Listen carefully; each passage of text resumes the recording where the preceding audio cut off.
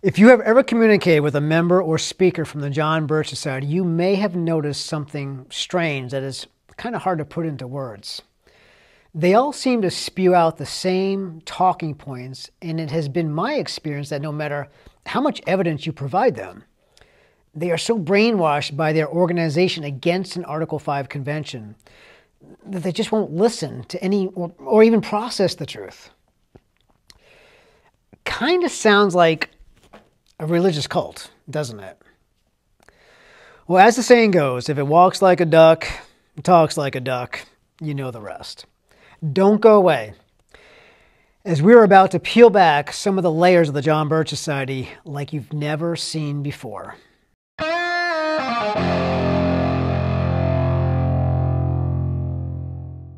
Welcome to All Things Article 5, where we do a deep dive into the Constitution's amending provision to break through all of the misinformation out there to get to the truth.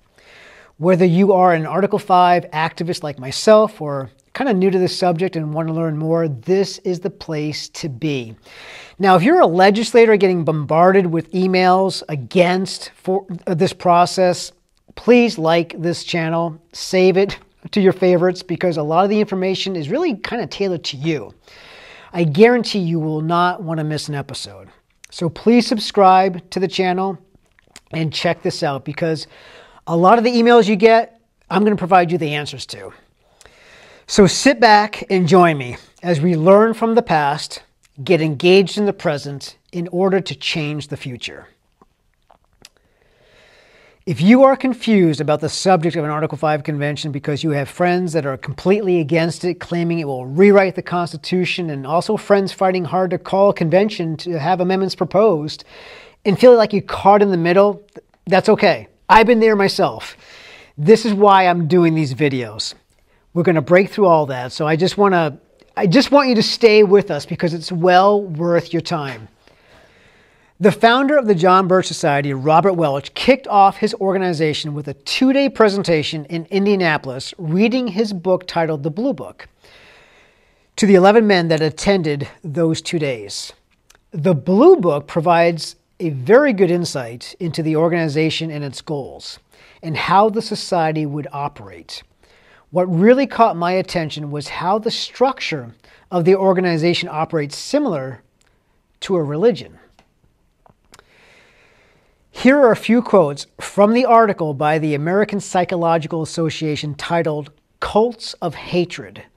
I want you to pay particular attention to this definition, because I think it's going to be kind of surprising. Quote, cults often use behavior modification on followers, such as thought-stopping techniques and instilling an us versus them mindset. Phobia indoctrination is also used, where cults play on a person's irrational fears. Maybe like a runaway convention to rewrite the Constitution, perhaps? Continuing, quote, a destructive cult is an authoritarian regime which uses deception when recruiting, as well as mind control techniques to make a person dependent and obedient, unquote. Now, that seems kind of crazy, doesn't it? But I think you're going to be very surprised when you see some of the information from the Blue Book. Now, from the Christian Research Institution, what is a cult? Here's the definition there. Quote, there are 2 ways to define a cult. The first way to describe a cult is popular in the secular media. From this perspective, a cult is a religious or semi-religious sect whose members are controlled almost entirely by a single individual or by an organization. In combating cult mind control, deprogrammer Stephen Hassan singles out what he refers to as destructive cults, which he defines as, quote, a pyramid-shaped authoritarian regime with a person or group of people that have dictatorial control. Hassan developed the BITE, B-I-T-E acronym, which describes the components employed by destructive cults using the mind control. BITE covers the following areas of control. Information control. Cult leaders deliberately withhold or distort information, lie, propagandize, and limit access to other resources of information. Thought control. Cult leaders use loaded words and language, discourage critical thinking, bar any speech critical of cult leaders or policies, and teach an, quote, us versus them, unquote, doctrine. Emotional control. Leaders manipulate their followers via fear, guilt, and indoctrination. Now, I bet you're asking yourself right now, what in the world does any of this have to do with an Article 5 convention? I'm glad you asked. I want to play for you some segments of Robert Welch reading from his Blue Book, and I think you will find it very, very interesting. The John Birch Society will operate under completely authoritative control at all levels. The fear of tyrannical oppression of individuals and other arguments against the authoritative structure in the form of governments have little bearing on the case of a voluntary association where the authoritative power can be exercised and enforced only by persuasion. The men who join the John Birch Society during the next few months or few years are going to be doing so primarily because they believe in me and what I am doing and are willing to accept my leadership anyway. And we are going to use that loyalty, like every other resource, to the fullest possible advantage that we can, whenever and wherever, either through infiltration by the enemy or honest differences of opinion. That loyalty ceases to be sufficient to keep some fragment in line. We are not going to be in the position of having the Society's work weakened by raging debates. We are not going to have factions develop on the two sides to every question theme. Those members who cease to feel the necessary degree of loyalty can either resign or will be put out before they build up any splintering following of their own inside the Society. We shall encourage proselyting at all levels for new members of both our local chapters and our home chapter. And we must gain both moral and financial support steadily, or we shall not be in position to do the things that have to be done as fast as we need to do them. For, as I have said, we are not kidding or just talking, and we do mean business every step of the way. As I see it, I'm afraid you have just two alternatives. Either you and tens of thousands like you come into the John Birch Society and, without giving it the whole of your lives, still devote to its purposes the best and most you can offer, with money and head and heart as well as hands. Or in a very few years, you will by force be devoting all to the maintenance of a communist slave state. So we are asking for a lot. We want you to know it.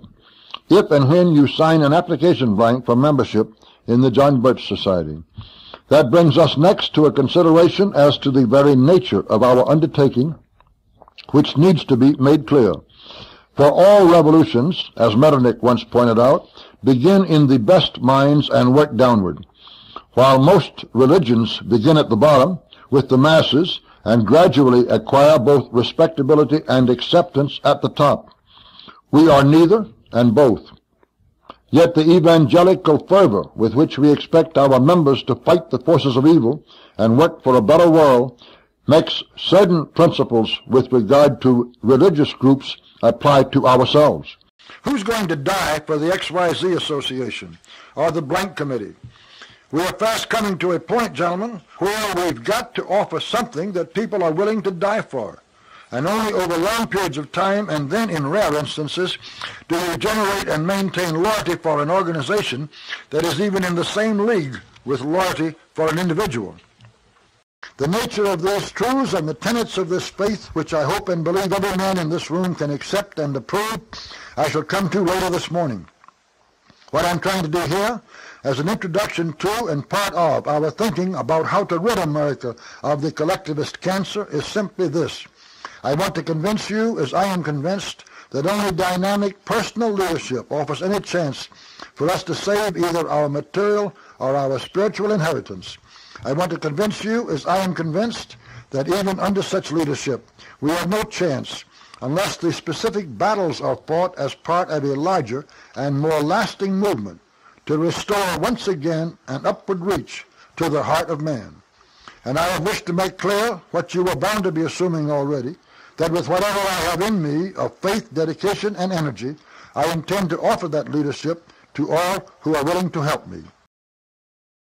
2, that there is not going to be any such movement without the dynamic, overall personal leadership to which I have also been referring.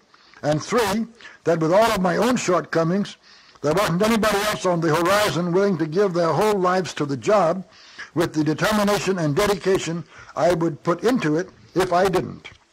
To one of the basic purposes for which this meeting was called. It is one which I approach with great humility, but with no misgivings as to its necessity. For we simply are not going to be able to save our country from either the immediate threat of communism or the long-range threat of socialism by organizational leadership. Our only possible chance is dynamic personal leadership. Welch obviously had some kind of messiah complex, and when you take his quotes and review their materials, we start to see, number 1, Welch claimed JBS was a revolution and a religion. Number 2, he pointed himself as the leader and savior of the nation. 3, he stated that JBS will operate under, quote, completely authoritative control at all levels, unquote. 4, there would be no disagreeing with Welch within the society. 5, full loyalty was demanded or either resign or get kicked out. And 6, Welch's speeches are seen as prophetic. The cult of the John Birch Society. Let me just lay this out for you, and I'm going to leave this for you to decide. Number 1, they have their founder and prophet, Robert Welch. Number 2, they have their own Bible, the Blue Book. Number 3, they have a moral code of 20 resolutions to live by called the JBS resolutions. Now, there is nothing wrong with expecting members to behave morally. That's a good thing. Apparently, their resolution number 2, which says this, I shall always be truthful, I think they need to revisit that one. Number 4, they have their own dictionary to define words and terms used by JBS members. Number 5, they have their own monthly meeting agendas to determine their calls to action. I hope by now you see what we're dealing with here. This is not your typical group that disagrees with a policy. This is a political religious cult that demands complete loyalty of its members. Understanding this does help to explain why JBS members are so completely controlled by their society, and they're actually unable to critically think about this issue. Now, recently I presented my new presentation titled, quote, Debunking the Myths Against an Article 5 Convention, unquote. That's the title of my presentation, where I presented all this research. And at the end of my presentation, a woman said, "You saved me." I asked her, what did she mean by that? And she said, I was planning to attend a JBS meeting the following week.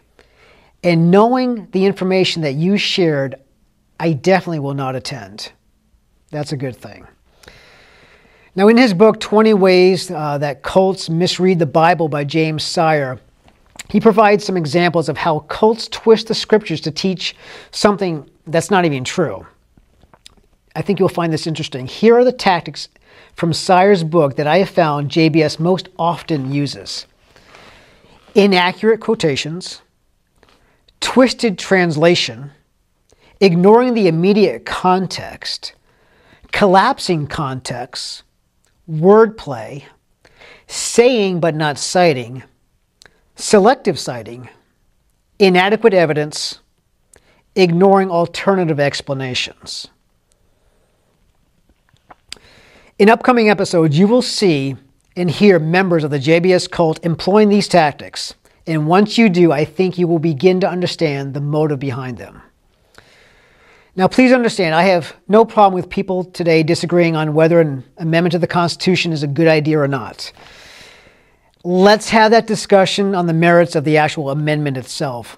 What I do have a problem with is people like Robert Brown and JBS dishonoring the framers of our Constitution and taking their words out of context to teach something completely opposite of what they believed. This is the reason they need to be called out and exposed.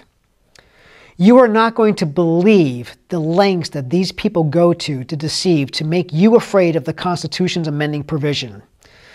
Oh, what a tangled web we weave when we first practice to deceive. With all things Article 5, I'm Ken Quinn. Remember, experience must be our only guide. Fear will paralyze us. So fear not. Let's have some fun, and the truth will prevail. Till next time.